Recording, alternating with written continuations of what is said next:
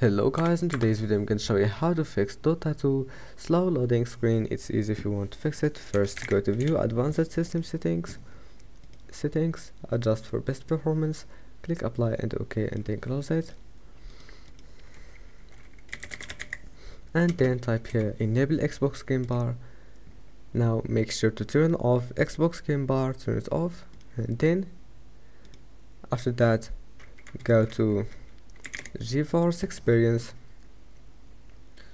go to Settings, scroll down and enable Image Scaling.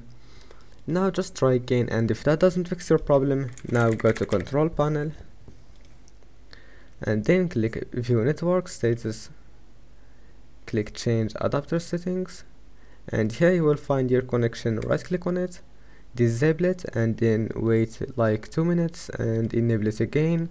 After that your problem must be fixed, and see you in the next video.